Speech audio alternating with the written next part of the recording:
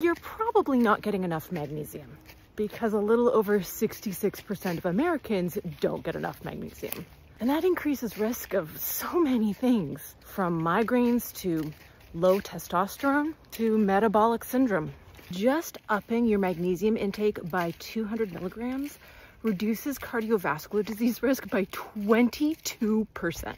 For context, adult females need 300 to 320 milligrams per day, depending on your age, and adult males 400 to 420.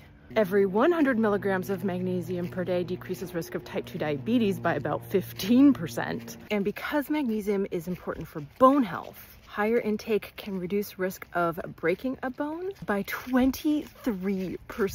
The best food sources of magnesium are green vegetables, legumes, and seafood. Hemp seed, flaxseed, pumpkin seed, and Brazil nuts are all on the top 12 list of magnesium, and so is cocoa powder.